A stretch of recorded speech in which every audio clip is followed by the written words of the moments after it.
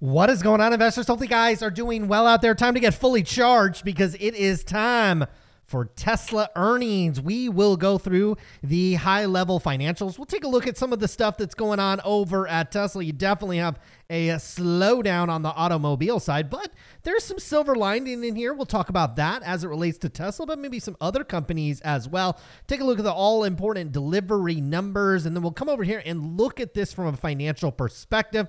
Take a look at some of the in-depth numbers. We'll also take a look at the technical perspective. As I'm seeing during the regular trade, shares of Tesla were down by more than 4.75%, and in the after hours, shares are moving. The conference call just closed, and I will take some of the highlights that I found here as I was listening to the call. We'll talk about them. We'll talk about the Cybertruck as they announced a delivery event happening at the end of November. That was expected at the end of Q3. Now we are getting it closer towards the end of Q4. We'll talk about all of that as we dissect Tesla earnings. Over the last year, shares of the company performed relatively well, up about 16%, but year to date, this one has been in full throttle, up over 124%.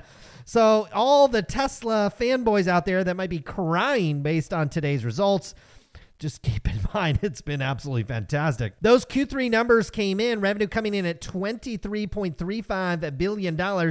That was good for just 9% growth year over year on that revenue side. They missed on basically both the top and the bottom line. So you're going to have the haters come out tomorrow and point to the fact that this company has a pretty massive price to earnings, still price to sales. Pretty much any way you slice this company, it is still richly valued, and you're growing at a single-digit mark on that revenue side. Elon Musk got on the conference call and really talked down interest rates, but I want to remind you that yes, interest rates are historically, and we'll put this in air quotes, high right now, but that's just in recent history. 5%, 6%, 7% interest rates actually aren't particularly high as it relates to a much longer time frame of history. So if you think interest rates need to go down for this stock to perform, well, not sure that's going to show up anytime soon. Elon Musk declined to give any updates on that Tesla bot that they showed off on their YouTube channel and social media feeds. I think Elon Musk quipped that last year a robot could barely walk and now it is doing yoga. He said updates will be shared online. Very important product, I think, not just for Tesla, but for broader manufacturing as well. I do believe robotics and automation, maybe not a humanoid robot, but certainly those types of things, going to be big for a lot of companies, including Tesla. Not long ago, the company lowered the price on their coveted full self-driving software. Elon Musk says it's just wanted to make it more affordable. I doubt it. I doubt it. I actually think this is way overpriced. And they've constantly said, well, we're going to price it based on its value. And I think Tesla internally way overvalues full self-driving, way overvalues. Is it cool? Is it neat? Does it have its use cases? Yes, but is it a must-have if you have one of these cars? Is it a must-have if you drive a car? Absolutely not. Now, Elon Musk on Giga Mexico, they talked a lot about Mexico. Based on the high interest rate environment, they didn't come out and say it, but they're basically on pause with this Mexico Gigafactory. In fact, they said later in the conference call that just expanding their footprint in Texas, where they have a massive site where they can expand, they said that they could continue to simply expand there. I would not expect this Mexico factory up and running really anytime soon. First time we ever have gotten any confirmation on Cybertruck reservation. Tesla says they have over 1 million reservations. Now, it's pretty easy to reserve a Cybertruck. It's a different thing to pay the price that they are going to want. That's what we haven't seen about the Cybertruck. Yes, very affluent people are going to be able to afford these things, very similar to a Model S and a Model X. My guess, when this Cybertruck was announced, it was like a $35,000, $40,000 truck. A lot of people made the reservation for that. When this truck actually becomes available and Tesla sends you an email and says you can come buy your Cybertruck, how many people are going to have the down payment and how many people are going to be able to get the financing for a truck? I believe after tax and after all said and done is probably up there with the high-end Ford, Chevrolet trucks that are out there that are 60, 70, 80, 90, maybe even $100,000. Now we're talking about a much different group of people. I don't think this is going to be a truck many people on that reservation list are actually going to be able to afford. In terms of ramping up those deliveries, Elon Musk was pretty specific. He said after the initial deliveries, you're looking at about an 18-month window. So you're not going to reach really full production, if you will, on that truck until 2025. They said they'll end up with about 250,000 Cybertrucks per year. To give you some context, the Model 3 and the Model Y is producing per quarter. Again, this is a combination of two vehicles, doing about 400,000 of those vehicles per quarter. I don't necessarily see the Cybertruck costing as much as an S or an X, but it's definitely going to cost more than a 3 or a Y. Now, also just reiterating what Elon Musk said, that you're going to have 12 to 18 months before it's a significant positive cash flow contributor to the company as well. I think they're tamping down the financial impact of Cybertruck, although I think kind of the media and the hype will probably be good enough. But from just a financial perspective, when they report their financials, I actually don't think this is going to be a meaningful contributor for a while. You're probably looking out into 2025. It's really that high volume, low cost vehicle. If they can somehow pump one out. I mean, I tell you what, with the tax incentives and things that are out there, you can get a Model 3 for like $30,000, $35,000.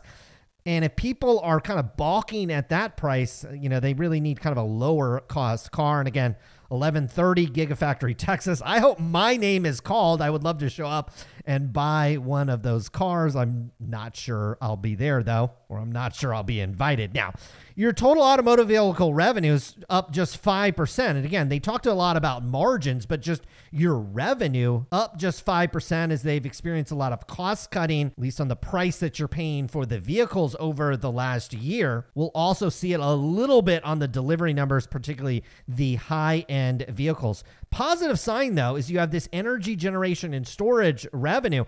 This, to me, is the most exciting part of this company. Not just this company, but probably one of the broader themes that we'll be talking about a lot in the stock market over the next couple of years is really energy generation and storage. It doesn't necessarily have to be, quote, green energy or environmentally friendly energy generation and storage. It's just going to be a big topic. That grew 40% year over year. It was a $1.1 billion business last year, up to closer to 1.6.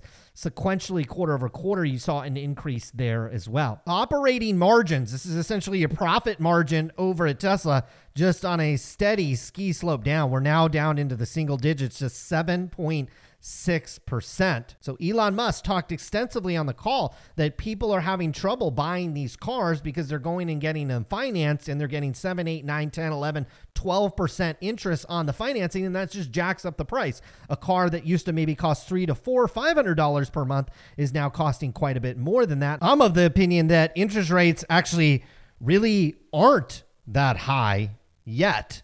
And we'll obviously see where they materialize and go going forward. Big decline in Model S and Model X production. Also on the delivery side, you're seeing those slide. The more expensive vehicles also probably difficult to get financing there. Even if you're a wealthy individual, you're not paying for these cars with cash. It's actually pretty stupid to actually pay something that depreciates in value with cash. What I am seeing though is you are seeing a lot of people going more to leasing these cars. I've seen some lease deals that people have posted on Twitter where you can lease these cars for like $250 a month. That's going to be the lower end Model 3. Those were up 30%. On that energy business, it was a lot of storage deployed. So they have a solar business. They're putting kind of the solar roof, if you will, and then you finally have storage. Those are the batteries that are storing that energy. The solar actually declined, but that storage deployed. We'll see the profit on this business here pretty soon, up 90%. Guys, just giving you a little hint right now. If you want to make some investments here's a good business, here's a good sector to look into. If Tesla is growing that business 90%, it's showing you there's obviously huge demand for that business. And again, in this economic environment, they have a business unit growing 90%. Okay. So there is a sector I would really look at in terms of investing over the next 12 to 24 months. We've been talking about it a lot here on the channel. It is following through as it relates to the growth that you're seeing. And then finally, your supercharger stations. This is the moat around the business, and Mercedes and all the other EV makers are realizing it. And Tesla is actually, I think, kind enough to allow them to use a lot of those supercharger stations. I didn't think they had to do that. We know profit has fell off a map, but I'm gonna keep coming back to it, guys. Energy storage business, $1.6 billion in revenue. Here's your energy storage cost. That was at $1.18 billion. That was actually lower than the previous quarter, lower here.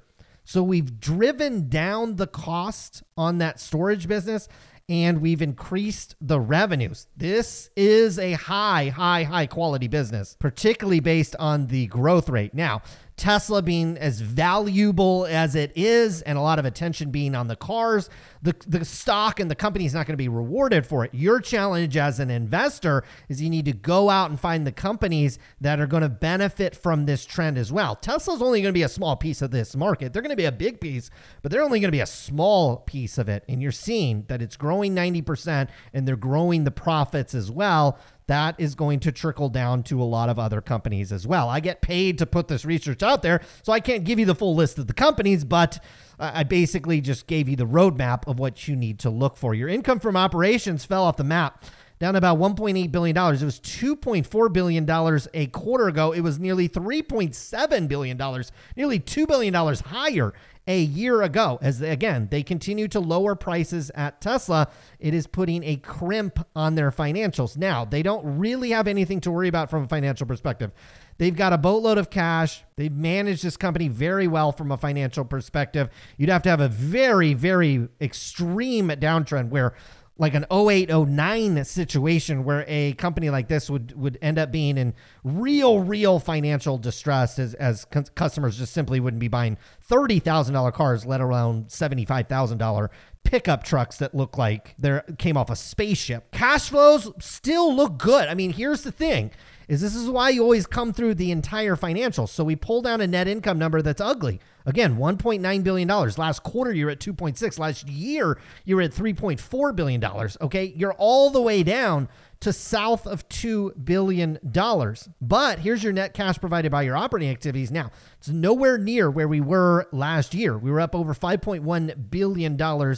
But look, still producing a respectable $3.3 billion. Last quarter, it was 3. Quarter before that, it was 2.5. So we're actually moving in the right direction there. Capital expenditures did tick up to $2.5 billion. So, and these are the two most important lines, I think, as it relates to Tesla. They've got some other stuff going on here on the cash flow statement, but what I would look at is cash flow running the business and then your CapEx, because obviously this is a manufacturing company. They have to spend CapEx to build more cars to generate more operating cash flow. 3.3 versus 2.5. We're getting razor thin there to where you kind of go cash flow negative on the operating side minus off CapEx, but still not there quite yet. Now, from a technical perspective, we've been in a beautiful uptrend for a little while. We've been kind of riding this black line, higher low, higher low, higher highs, higher highs. Hasn't been confirmed more recently. We've more or less started to go sideways,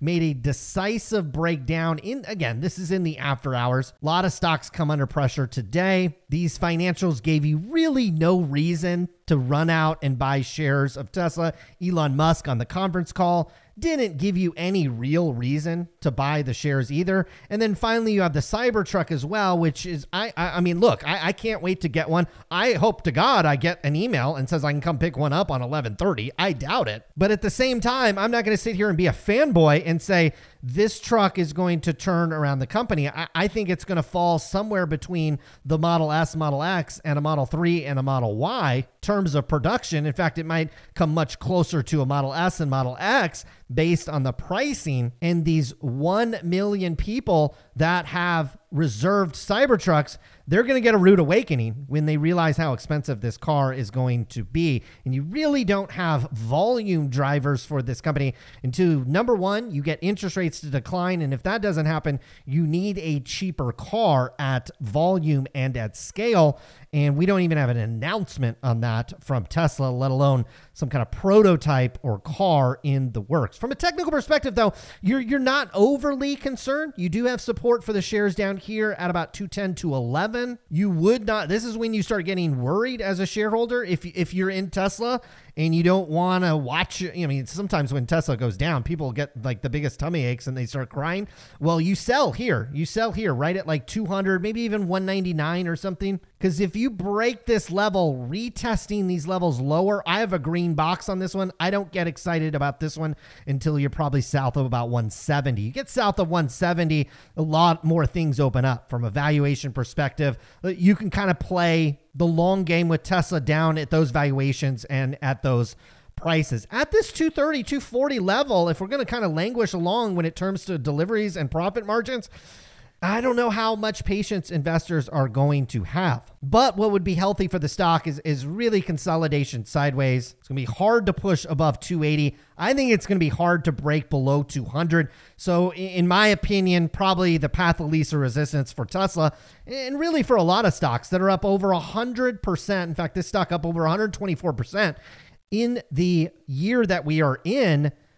Look, you can't sustain that. Going sideways is likely a good thing for Tesla and its shareholders. Again, consolidation between 210 to 280 for Tesla, probably the recipe I'll be prescribing to the company in the coming weeks. I'd love to hear from you down in the comments below. Where do you think Tesla is heading? I hope you all have a wonderful day. We'll be back again on Friday to discuss these results and more on our FANG Stock Recap Show, where every Friday we do recap the news for Tesla and all the other major tech stocks. Hopefully, guys, have a wonderful week. We'll see you on Friday. Good luck with your investments.